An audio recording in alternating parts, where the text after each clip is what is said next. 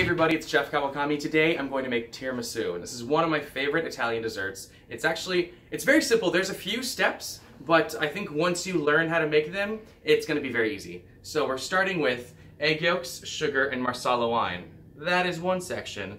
Then we have mascarpone cheese and our whipped cream. That's another section. And then we're going to have boiling water with espresso powder. I'm using brandy because I didn't have coffee liqueur and sugar. So what we're doing right now is it's called making a zabaione. So that's any wine that's cooked with egg yolks and sugar, and that can be used as a sauce, but it's also a really good base for making a delicious tiramisu. We've got all of our ingredients in here, and I'm going to take it to the water bath, and you're just going to whip this until it's light and fluffy. Alright, so I have a water bath going, and you only need like maybe this much water in the pot. And I'm going to put the eggs on top of here. And I'm just gonna whisk. Yeah, just gotta keep whisking. It's gonna take time. You could wait for this to cool down, but I don't have any patience, and I'm assuming you don't either, so. Throw this in there. In parts. And also, if you can't find mascarpone cheese, I mean, I found this at a place where a guy named Joe trades stuff. So I'm pretty sure there's one of those everywhere, so you can find it. If you can't find it and you want to make this, you can totally use cream cheese. It's just not going to be as good. Now we're going to gently fold in the whipped cream. You don't want to lose all those beautiful bubbles that you've created. So usually, we always do this in 3 parts. Like when I added the flour in 3 parts, I'm adding the whipped cream in 3 parts. Just good.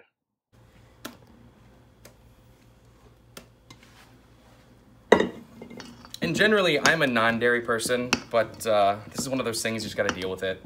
It's delicious. I mean, if you want to make it with vegan cream cheese, you know, comment in the notes, let me know how that goes. But that just sounds terrible, quite honestly. All right, nice and mixed, and look how light that is. It's very fluffy. Let's put a little pinky. There's so much flavor. It's very light, it's not too sweet. It's gonna be perfect for our homemade sponge cake. So let me just clean this up and we'll get the cake out here, all right? All right, we have our cooled cake, and so you're simply just going to run a knife around the edge. There's 2 reasons I did it in a springform pan. Because one, it's just easier to remove. I'm just gonna take a little butter knife down here, spin it around. And then, oh, look at that, light homemade sponge cake. And now I have this cool, you probably don't have this, but I have this cool little cutter. As you move, there's little knobs on here, little grooves, and simply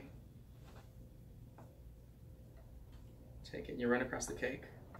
Huh. Invest in these. I mean, it depends on how often you make a cake. If not, I've seen people put toothpicks all the way around, and then they take floss across toothpicks and they just pull it and it cuts right through the cake. So, when you have traditional tiramisu, it's made with ladyfingers. The reason I just made the sponge cake is because I'm lazy. I don't want to pipe out a ton of ladyfingers, rotate pans in the oven, and then layer it up in here. So what I'm going to do is I'm actually going to cut this, and I'm taking out one little piece in the middle. And then I'm just gonna cut these in big sections. We're not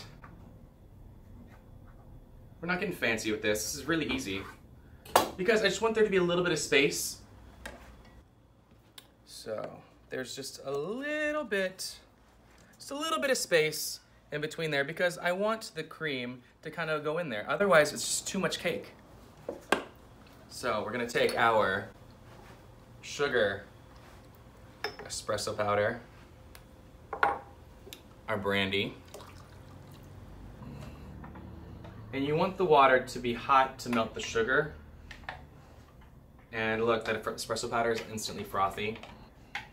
So now, like the original recipe, they tell you to dip. Once again, I'm not dipping each one of these pieces because it's gonna get sticky. I'm literally just gonna spoon it over. All right, so coffee and liquor sponge soaked. Now, delicious Marsala mascarpone cream cheese. All right, shake it, because I want it to sink into all those little layers.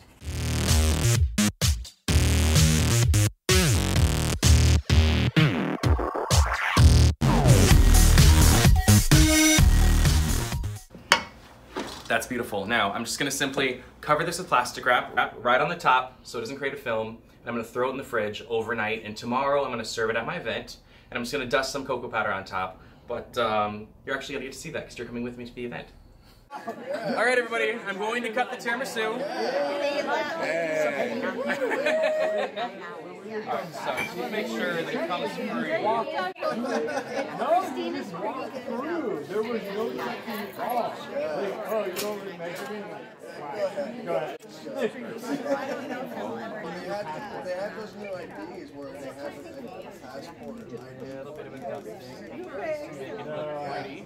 You'll see it this summer, I'm sure. We'll have a whole party. Looks pretty. I'm very happy with it. Yes, it looks amazing. That looks amazing. That looks so good. No, not all of them. There are a lot of Mexicans really Tijuana. All right. The first piece is the tricky piece. Oh, no.